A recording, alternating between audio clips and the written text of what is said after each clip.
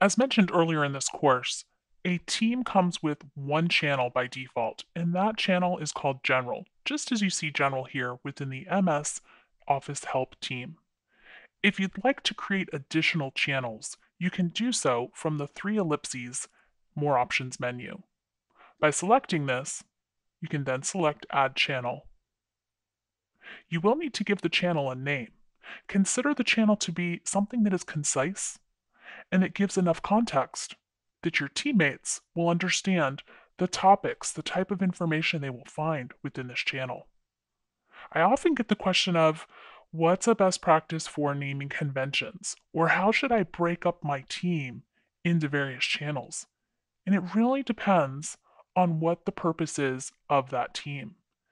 Is this team something that is related to a business unit, a division, a department?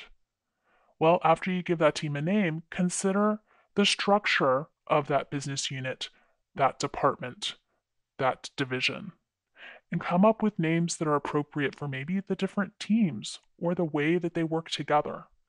Is this more of maybe an agile project type of a team? What makes sense for those different subcategories or buckets, if you will, and the way that they will work together?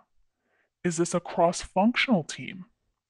What makes sense to all parties involved from those various areas of the organization that they'll understand what they will find there? It may even be a global team and you're breaking it up by regional markets. In this case, since we're in the MS Office Help team, let's go ahead and create one that can offer help with a few different topics that are related to Microsoft Office technologies. We'll call this one PowerPoint.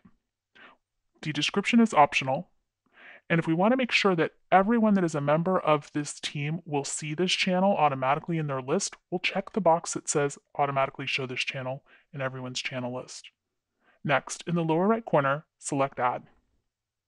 You'll have a notification that it's adding the channel, and once it's done, you will see that channel italicized at the bottom of the channel listing within that team.